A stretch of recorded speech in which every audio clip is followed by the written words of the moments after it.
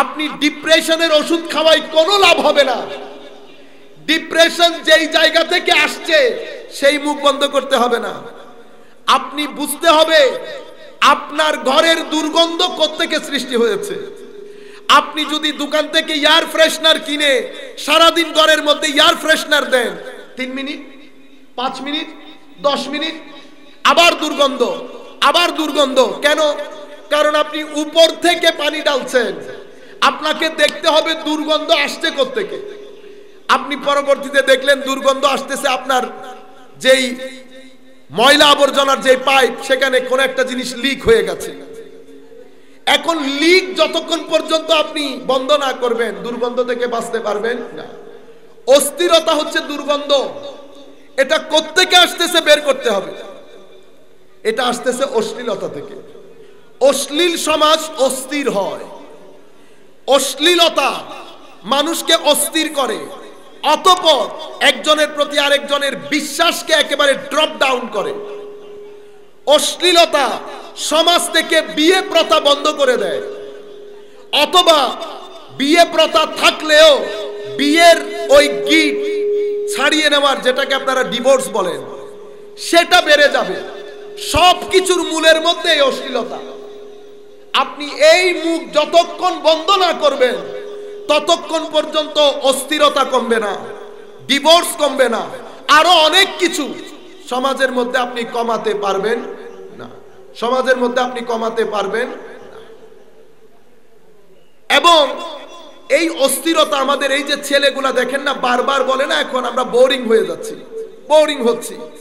এই অস্থিরতা এক পর্যায়ে আমাদের ছেলেগুলাকে এবং পুরা পৃথিবীর মধ্যে আত্মহত্যার বাজার গরম করে দিয়েছে। আপনি অস্থিরতা ফিল করলে আপনি ডিপ্রেসড হন, হতাশায় পড়ে যান। হতাশায় যখন আপনি পড়বেন, অ্যাংজাইটি আপনাকে চেপে ধরবে, আপনি বাঁচতে পারবেন না। এখন আপনি এগুলা করবেন কিভাবে? আপনি ধর্ম, দিন যেটা আমার নবী দিয়ে গেছে, সেই দিন আপনি বাদ দিয়ে দিলে আপনি শান্তি প্রতিষ্ঠা করতে পারবেন না। আমার ভিতরে যদি শান্তি না থাকে, আপনি আমাকে বলতেছেন হুজুর এই জুব্বা আপনার জন্য খরিদ করে আনতেছি 50,000 টাকা, জুতার দাম 50, টুপির দাম 25, 2.5 লাখ। আমার উঠেছে দাঁতের ব্যথা, আপনি এই 2.5 লাখ টাকার এই গিফট আমার দাঁতের ব্যথার কারণে আমার ভালো লাগবে, আমার ইচ্ছে করবে না এটারে তুলে সমুদ্রে নিক্ষেপ করি। মানুষের ভিতরেই যদি শান্তি না থাকে, আপনি বাইরের চাকচিক্য, গাড়ি বাড়ি ঘর এগুলা দিয়ে কি করবেন? ইউরোপ করেছে, আমেরিকা ইংল্যান্ড করেছে, তারা চেষ্টা করেছে দিন বাদ দিয়ে শান্তি পাওয়া যায় কিনা। ইউরোপের ঘর সুন্দর, বাড়ি সুন্দর, রাস্তা সুন্দর। আমি এই কথাগুলা প্রত্যেক ঘরে ঘরে পৌঁছাইতে চাচ্ছি, সেইগুলো কথাগুলা রিপিট করে করে বলতেছি। যুব সমাজের মধ্যে আমি চাচ্ছি যে একটা পরিবর্তন আসুক, কারণ আপনারা নিজেদেরকে একটা অন্ধকারের দিকে নিয়ে যাচ্ছেন, বুঝে হোক না বুঝে হোক, আমার দোষে হোক। এখন আমেরিকার মধ্যে যদি আপনি দেখেন ঘর, রাস্তা, আমরা টকশোর মধ্যে বসলে আমরা পশ্চিমা বিশ্বের অনেক কিছু শুনি না, যেটা ভালো সেটা ভালো, অনেক ভদ্র, অনেক ডিসিপ্লিন, আইন কানুন দারুণ, কোনো সন্দেহ নাই, কিন্তু শান্তি নেই, শান্তি নাই। এখন আপনি বেন্টলি চালান আর বিএম চালান অথবা মার্সিডিজ চালান, যেটাই চালান, ভিতরে যদি শান্তি না থাকে আপনি এগুলা দিয়ে কি করবেন? শান্তি নাই। আপনি বলতে পারেন হুজুর আপনি কেমনে বুঝলেন শান্তি নাই? শান্তি নাই। মা বাবা, ছেলে জানে না মা কোথায় থাকে বাবা কোথায় থাকে। 13 বছরের একটা মেয়ে ঘর থেকে বের হয়ে যাচ্ছে, বাবা সাহস করে জিজ্ঞেস করতে পারতেছে না, ওয়ার আর ইউ গোয়িং, কোথায় যাচ্ছ? ইউ ক্যান গো, তুমি যেতে পারবে না। ছেলে মেয়ে বলতেছে, 13 বছরের মেয়ে বলতেছে আই ডোন্ট কেয়ার, তুমি কে, হু আর ইউ, আমার জীবন আমাকে লিড করতে দাও। আপনি বুঝতে পারছেন? আমরা সেদিকে যাচ্ছি। অতি স্মার্টনেস আমাদেরকে একেবারে ভিতর থেকে কেটে দিচ্ছে। আমার ভাইরা, যাই হোক, আমি যেটা মূল কথা যেটা বলতে চাচ্ছিলাম, তো তাকুয়া কোন জিনিস? এই তাকুয়া আমার আল্লাহ বলছেন পুরা পৃথিবীকে আমি আমার অপোজিট যেটা সেটার প্রতি একটা তীব্র আকাঙ্ক্ষা দিয়েছে। এখন ওয়েস্ট এবং মুসলিম বিশ্ব দুইটার মধ্যে ফারাক কি? আকাঙ্ক্ষা আমারও আছে, সবার আছে। তো আমার ধর্ম কি করেছে? কারণ এই আকাঙ্ক্ষার মাধ্যমে আমার প্রজন্ম প্রজন্ম প্রজন্ম মেইনটেইন হয়। এক দুই জেনারেশন না, তো একটার পর একটা মেইনটেইন হচ্ছে বিয়ের সংস্কৃতির মাধ্যমে। বিয়ে যখন বন্ধ হয়ে গেছে, ওয়েস্টার্ন কান্ট্রির মধ্যে জনসাধারণের যে রেট সেটা কমে গেছে না? এমিগ্রেট আমরা যদি বাংলাদেশ, ইন্ডিয়া, পাকিস্তান, আফ্রিকা থেকে না যেতাম, আল্লাহ পাক জানে ওখানে এতদিন কারা বসবাস করত। এত কিছুর পরেও আমেরিকার মতো এত বৃহৎ রাষ্ট্রের মধ্যে শহর থেকে বের হলে মানুষ নাই।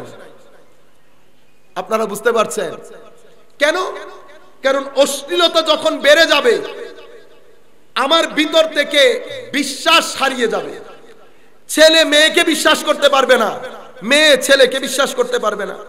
যখন বিশ্বস্ততা নষ্ট হয়ে যাবে, অটোমেটিক্যালি বিবাহ সংস্কৃতির প্রতি ছেলে এবং মেয়ে দুইজনেরই অনীহা চলে আসবে।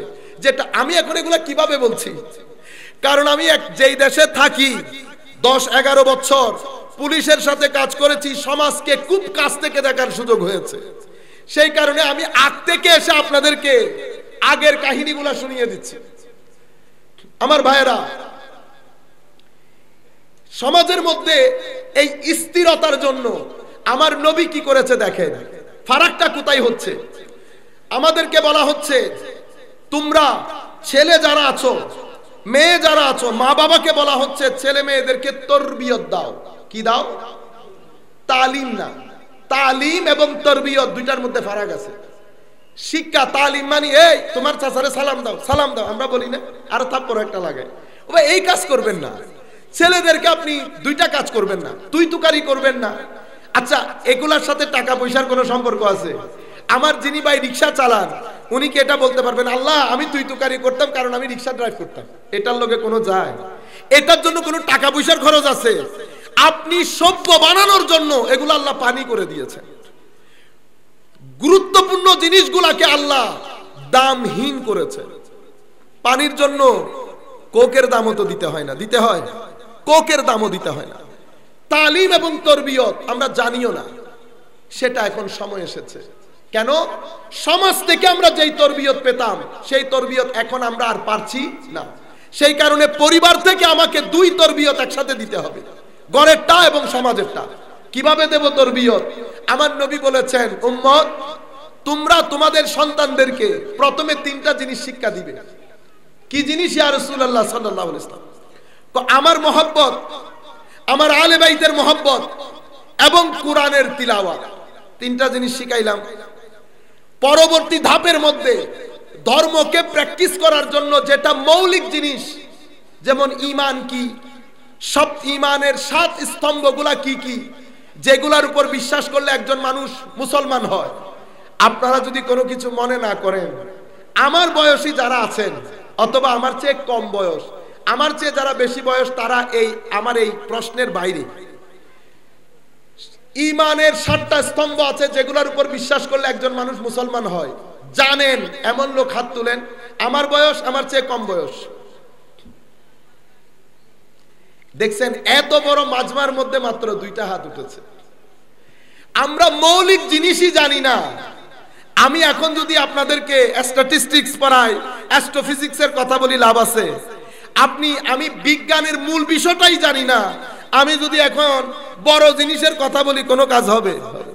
আমার ভাইয়েরা, এই জিনিসগুলা হচ্ছে আমাদের সামগ্রিক জীবন থেকে ধর্মের গ্রিপ লুজ হয়ে যাচ্ছে। তাহলে তরবিয়তটা কি করে দেব? পরবর্তী পর্যায়ে ছেলে যখন 7 বছরের হবে তাকে এভাবে নামাজের তালিম দেওয়া শুরু করবে। ছেলে যখন 10 বছরের হবে তাকে নামাজের জন্য প্রেসারাইজ করবে। এখন নামাজের জন্য প্রেসারাইজ করতে হলে নামাজ শিখাইতে হবে। এখন নামাজ কিভাবে শিখাবো? তো আমরা বলবো, বাচ্চা, আল্লাহ নামাজ আমাকে কায়েম করতে বলেছেন। এখন নামাজ একটা হচ্ছে শিখানো, একটা হচ্ছে তরবিয়ত দেওয়া। শিখানো কোনটা? শিখানো হচ্ছে আপনি ছেলেকে বসায় বেত একটা হাতে নিছেন, এই জানোনি আমাদের ধর্মের মধ্যে ইসলামের 5টা স্তম্ভ আছে, তার মধ্যে নামাজ। নামাজ না পড়লে তোমার হাড় মুড় গুঁড়ো করে দেব এবং বাদ বন্ধ, এটাকে তালিম বলে। কি বলে?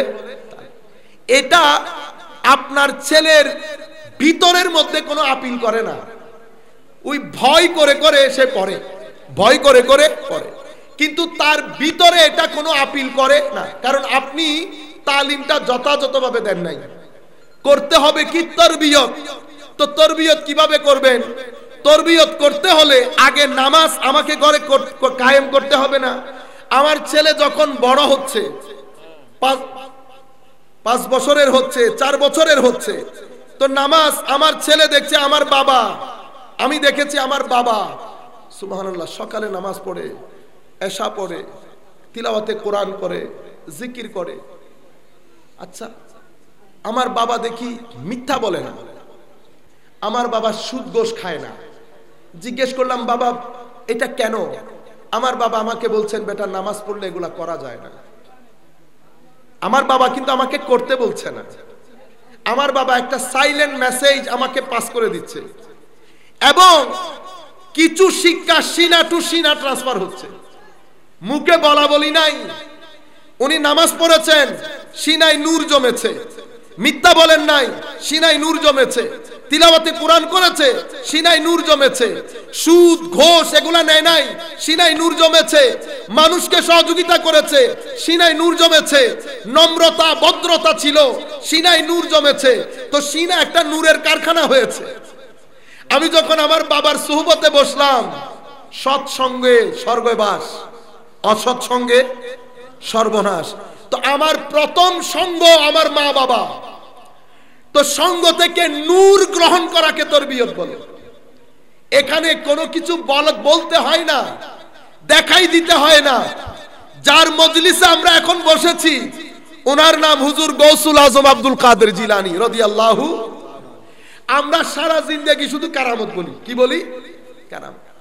আমার ভাই, কারামতকে আমরা তরিকত মনে করি, অথচ কারামাত তরিকতের মধ্যে কারামাতের অবস্থান কোথায় জানেন? একটা এক্সাম্পল দেই। আমরা ফেক গেছে, স্বর্ণে হাত দিয়েছে, স্বর্ণ গাছ হয়ে গেছে।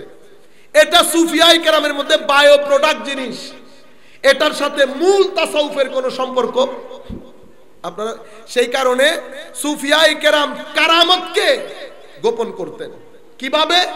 যেভাবে আমাদের মা বোনেরা তাদের যে প্রাইভেট বিষয় যেগুলাকে যেভাবে গোপন করেন, আউলিয়ায়ে কেরাম কারামতকেও সেভাবে গোপন করেন। খুব প্রয়োজন না হলে সেটার বহিঃপ্রকাশ ঘটান। আমি বলতে যেটা চাচ্ছিলাম যে মাশাআল্লাহ মুবারক, বলতে যেটা চাচ্ছিলাম, হুজুর গৌসুল আজম আব্দুল কাদের জিলানী রাদিয়াল্লাহু তাআলা তরবিয়ত কাকে বলে দেখেন, কিভাবে হয় এই তরবিয়ত। প্রথমত দুনিয়ায় যখন আসছেন তো রক্ত নিয়ে এসেছেন না বডির সাথে, সেই রক্তের মধ্যে হাসানি এবং হুসাইনি, শুধু নাম কাও আসতে না, যার মাধ্যমে উনি হাসানি এবং হুসাইনি, মানে যেই কানেকশনের কারণে হাসানি এবং হুসাইনি, সেই দুইজনের মধ্যে একজন মা আর একজন বাবা। শুধু আলে বাইতে রাসূল, আলে বাইতে রাসূল এরকম ছিলেন না। আলে বাইতে রাসূল বাবাকে যদি দৃষ্টি দেন, বাবা প্রকাশ্যে অপ্রকাশ্যে জাহের বাতেনে ইমামে হাসান এবং হুসাইন রাদিয়াল্লাহু তাআলা আনহু জীবন্ত কপি ছিল, কপি। ইমামে হাসান হুসাইনের আখলাক, হুজুর গৌসুল আজমের আব্বাজানের আখলাক, কথাবার্তার ধরন, এখানকার কথাবার্তার ধরন, মুআমালা এক ধরনের।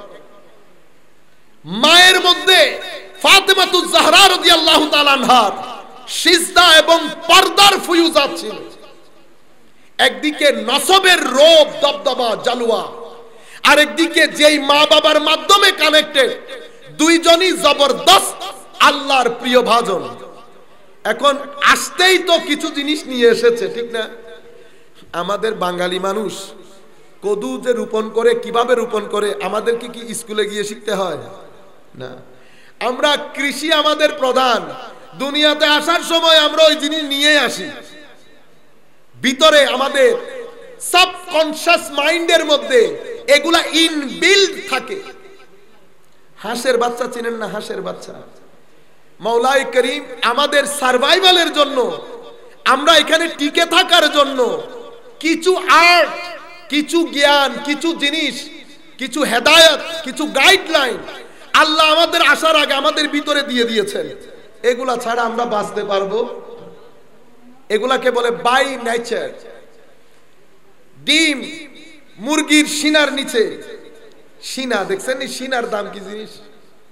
আমরা কিছুক্ষণ আগেও বলছি না, সিনা টু সিনা। এই মুরগির সিনা দেখেন, সিনার ভিতরে ডিম ঢুকিয়ে দিয়েছেন। কিছুদিন যেতে না যেতে ডিমের মধ্যে বাচ্চা ফুটে গেছে, জানের সঞ্চার হয়েছে। কিছু জিনিস তো আছে সিনার ভিতরে। তো মুরগির সিনার ভিতর এই দবদবা, আর যদি মানুষ হয় তো মানুষের সিনার ভিতর কি হবে আপনি চিন্তা করে দেখেন। আর সেই সিনা যদি নবীর সিনা হয়, বুঝতে পেরেছে?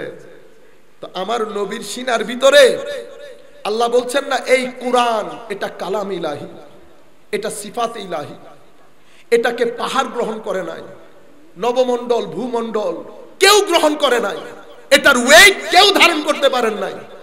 এরকম একটা ভারী জিনিস যার ব্যাপারে কোরআন বলছে, ইন্না আরাদনা লামানাতা আলাস সামাওয়াতি ওয়াল আরদি ওয়াল জিবাল ফাআবাইনা আন ইয়াহমিলনাহা ওয়া আশফাকনা মিনহা ওয়া হামালাহা আল ইনসান।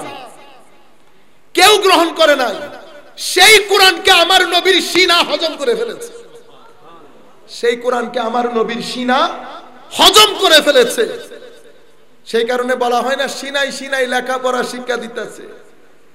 আমার ভাইরা, এটা অনেক বড় জিনিস।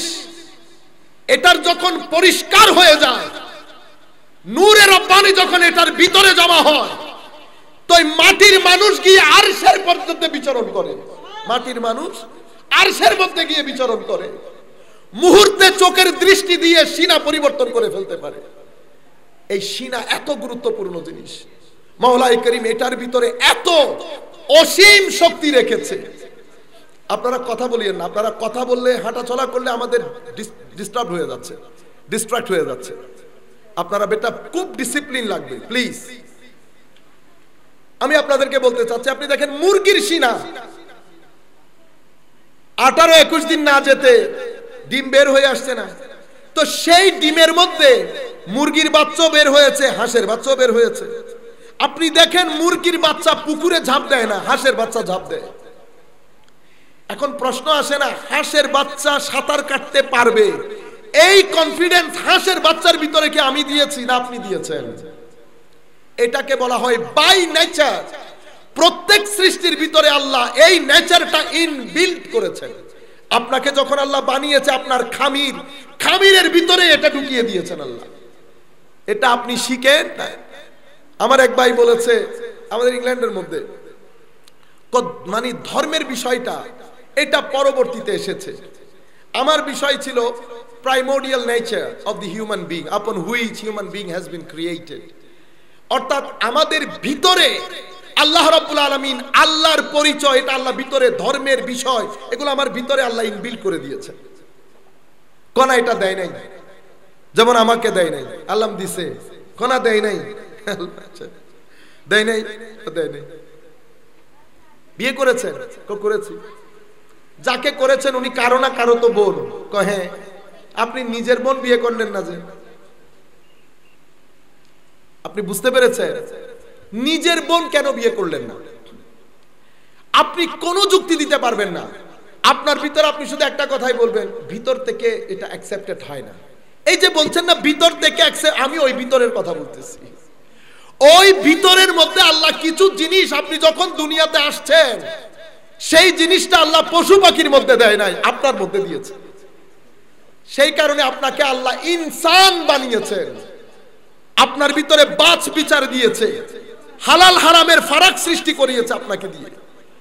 আপনি মন্দ ভালো বুঝার তৌফিক দান করেছেন। যাই হোক, এই আপনি দেখেন মুরগি 21 দিন থাকে, এটাকে বলা হয় সুফিয়ায়ে কেরামের ভাষায় মুজাহাদার পিরিয়ড। কিসের পিরিয়ড? মুজাহাদা। মুজাহাদা মানে আল্লাহকে সন্তুষ্ট করার জন্য একটা এফোর্ট করে যাওয়া। মুরগি এক জায়গার মধ্যে বসে করেছে, করার পরে 21 দিন যেতে না যেতে মুরগির চরিত্রের মধ্যে আমূল পরিবর্তন চলে এসেছে।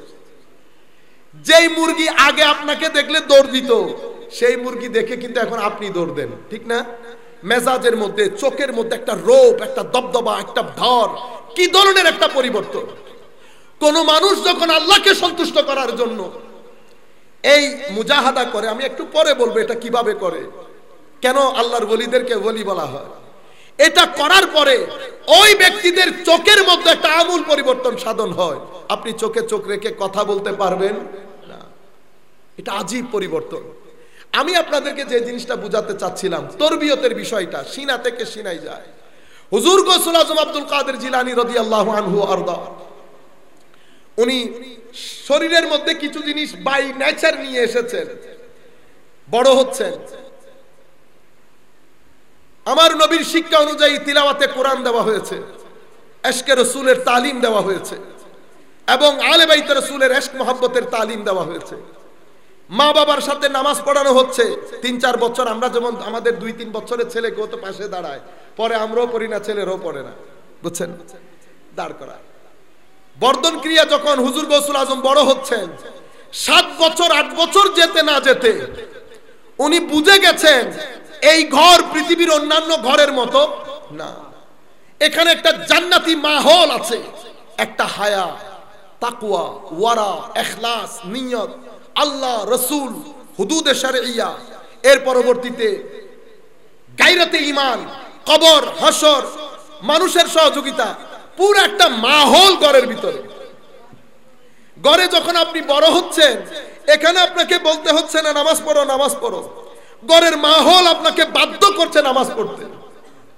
আপনি দেখছেন আমার মা বাবা দুইজনের পারস্পরিক সম্পর্ক, আমি কিছু জিনিস বলে যাচ্ছি আমার ভাইয়েরা, পারস্পরিক সম্পর্ক, একজন কথা বললে আরেকজন চুপ থাকে, কথা আসতে বলে, কেউ কারো প্রতি বিদ্বেষপূর্ণ কথাবার্তা বলে, গালাগালি ঘরের মধ্যে নাই, একটা ভদ্রতার মাহৌল, একটা নম্রতার মাহৌল, একটা সহনশীলতার মাহৌল, একটা সহযোগিতার মাহৌল। এই পরিবেশের মধ্যে হুজুর গৌসুল আজম যখন একটু বড় হয়েছে, 7-8 বছর পরে ঘুম ভাঙতেছে গভীর রাতে যখন ঘুম, মায়ের গায়ে হাত যায় না, মা নাই, মা কই, মা কোথায়, মা যায় নামাজের মধ্যে, কখনো ডানের জায়নামাজ থেকে কাঁদানির আওয়াজ, কখনো বামের জায়নামাজ থেকে কাঁদানির আওয়াজ। আমি বুঝতে চেষ্টা করছি উনারা কার দরবারে সিজদা দিয়ে ক্রন্দন করে, কেনই বা করে। এখান থেকে হুজুর গৌসুল আজমের ভিতরের আরেকটা চিন্তার সমুদ্র এখান থেকে ফুটে উঠে, এখান থেকে উনি আল্লাহর নৈকট্য, আল্লাহর মহব্বত, আল্লাহ রাব্বুল আলামিনকে খুশি করার একটা জজবা, একটা ক্রেজিনেস নিয়ে হুজুর গৌসুল আজম 7 বছর থেকে উপরে যেতে শুরু করেছে। আপনারা মনে করছেন অনেক পরে গিয়ে বলি, না না না না, বেলায়েতের খামির তো মায়ের পেটের মধ্যে হয়ে গেছে খামির। আপনারা এই পাহাড়তলির মধ্যে অনেক দোকান আছে না, পরোটা বানায়, এখানে যদি এমন কেউ থেকে থাকে, যখন আপনারা পরোটা বানান, এখানে ময়লা আবর্জনা, আপনার পক্ষের ঘাম সবকিছু ওই খামিরের মধ্যে পড়ছে। এটার কারণে আমাদের স্বাস্থ্য হুমকির সম্মুখীন হচ্ছে, আপনার গুনাহ হচ্ছে, আপনার এটাকে বলে না অ্যাটেম্পট টু মার্ডার, আপনি একটা মানুষকে একটা হুমকির দরজায় নিয়ে দাঁড় করিয়ে দিচ্ছেন। এখান থেকে আপনাকে বের হয়ে আসতে হবে। সেই কারণে আপনি দেখবেন আপনার মধ্যে একটা অস্থিরতা, অশান্তি, আপনি শান্তির মধ্যে নাই। কেন নাই? যখন আমার ভাইয়েরা একটা নির্দিষ্ট সময় পর্যন্ত আপনার জীবনে শান্তি আসবে না, আপনি নিজের জীবনকে মনিটর করবেন কোন জায়গায় আপনি মানুষের ক্ষতি করছেন কিনা। রয়ে গেল গুনাহ, গুনাহ আমরা না করে ফেরেশতা করবে না, লাখ গুনাহ করব, লাখ আল্লাহর দরবারে ক্ষমা চাইবো, আমার আল্লাহ ক্ষমা করে দেবে। আপনারা বুঝতে পেরেছেন? কিন্তু মানুষ ঠকাবো না, মানুষের উপর জুলুম করব না, মানুষের উপর অত্যাচার করব না। মানুষ যেগুলার সাথে মানুষ সম্পৃক্ত, এই কাজগুলা করার ক্ষেত্রে আমরা অনেকবার চেষ্টা করব। সম্মানিত উপস্থিতি, এখন উনি এই যে 5, 7, 8 বছর 9 বছর যখন হয়েছে, তো উনি কি শুধু পাঞ্জেগানা নামাজ পড়েছে? হুজুর গৌসুল আজম তাহাজ্জুদ শুরু করে দিয়েছে। এক্সাক্ট গড় থেকে এই তরবিয়তটা উনি গ্রহণ করেছেন, এবং এই তরবিয়ত গ্রহণ করার পরে উনি যখন 16-17 বছরে পা রেখেছে, হুজুর গৌসুল আজম যেখানে যায় ভিতর থেকে একটা আওয়াজ শুনে, গায়েবের আওয়াজ, তোমাকে একটা নির্দিষ্ট মিশন দিয়ে পাঠানো হয়েছে, একটা অ্যাসাইনমেন্ট দিয়ে পাঠানো হয়েছে, তোমাকে দুনিয়ার জন্য পাঠানো হয়নি, যেখান থেকে যাচ্ছে। আর এটা শোনার উনি তো এটা আশাও করতেছিলেন, কারণ ওই খামির দিয়ে যখন খামির তৈরি হচ্ছে উনি তো বুঝতেছেন যে উনি অন্য 8-10 জনের মতো। এরপরে পরের কাহিনী আপনারা জানেন, ওনাকে ওনার মা যখন বাগদাদ পাঠিয়ে দিচ্ছিলেন, তো বাগদাদ পাঠানোর সময় ওনাকে বলেছেন কখনো যেন মিথ্যা না বলে। কি না বলে? মিথ্যা না বলে। আমরা মনে করি হুজুর, আমরা যেটা শুনেছি সব সময় যে হুজুর গৌসুল আজমের কাছে জিজ্ঞেস করা হয়েছে আপনার কাছে কোনো কিছু আছে কিনা, যখন ডাকাত দল ধরেছিল উনি বলেছেন আছে। সত্য বলার কারণে ডাকাত সর্দারের কাছে গিয়ে বলছে হুজুর উনি তো আছে বলেছেন, সত্য বলেছেন। তো উনি হুজুর গৌসুল আজম গিয়ে যখন ডাকাত সর্দারের সামনে দাঁড়ালেন, সর্দার যখন জিজ্ঞেস করলো কেন সত্য বলেছেন, উনি বলেছেন আমার মা বলতে বলেছেন, এই কারণে উনি তওবা করেছেন। এটাই তো শুনেছেন, এটা ঠিক। কিন্তু আসল ঘটনা অন্য জায়গায়। আসল ঘটনা হচ্ছে উনি ওনার আমার মা আমাকে সত্য বলতে বলেছেন বিদায় সত্য বলেছি, এই কারণে ডাকাত তওবা করেছে, এই কারণে করে নাই। আমার ভাই হুজুর গৌসুল আজম যখন 17-18 বছরের মধ্যে পদার্পণ করেছে, তার অনেক বছর আগে উনার সিনা নূরে ইলাহি দিয়ে ভরপুর হয়ে গেছে।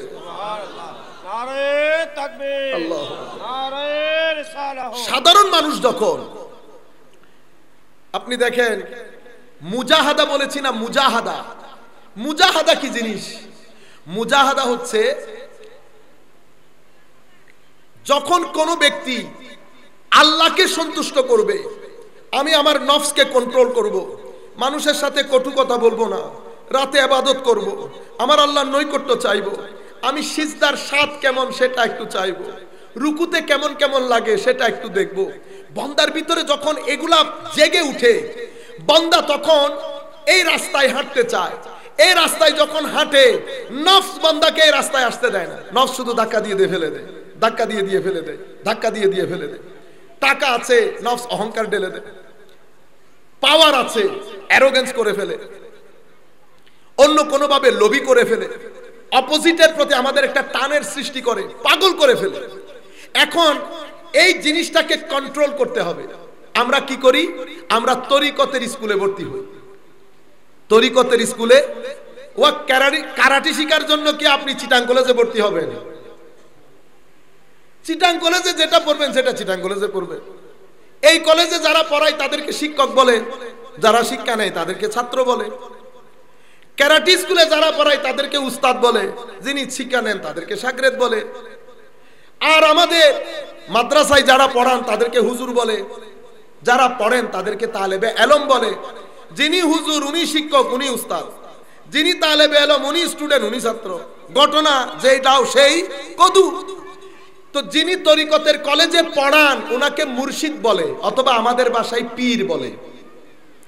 যিনি পড়তে যান উনাকে মুরিদ বলে। এখন আপনি যদি বলেন ওনার বাবা তো পীর না, উনি কেমনে পীর হলেন? আপনি ভুলের সমুদ্রে আছেন। আমার বাবা ম্যাথের শিক্ষক না বিদায় আমিও ম্যাথের শিক্ষক হতে পারবো না, এমন কোনো কথা? আবার আমার বাবা ম্যাথের শিক্ষক বলে আমিও ম্যাথের শিক্ষক হব, এমন কোনো কথা? আমি এই কাজ করি, আমার বাবা ইনকাম ট্যাক্সের কমিশনার, আমার বাপ করে ইনকাম ট্যাক্সের কাজ, আমি করি শরীয়তের কাজ।